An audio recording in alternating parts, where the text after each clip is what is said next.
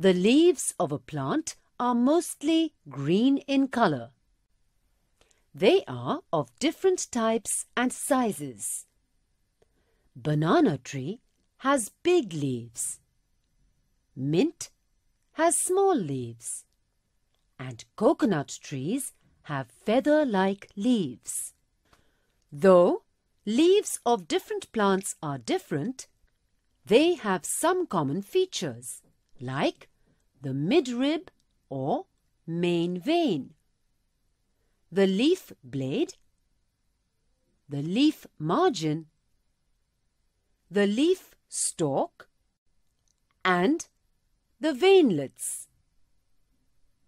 Let's do an activity.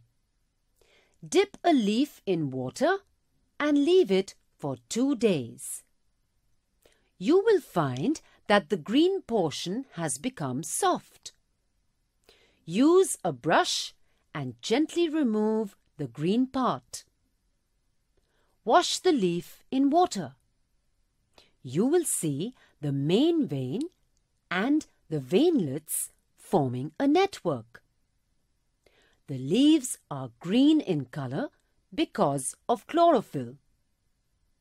Leaves prepare food with the help of chlorophyll, water, sunlight, and air.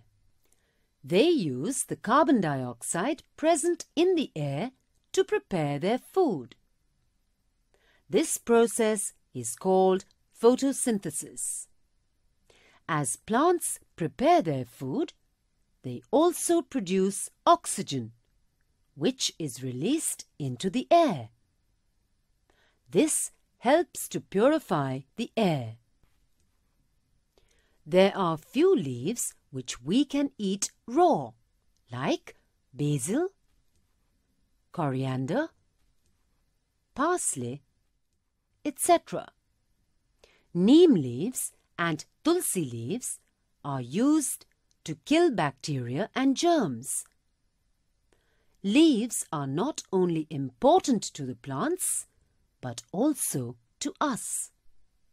We should not senselessly pluck leaves or break the branches of any tree.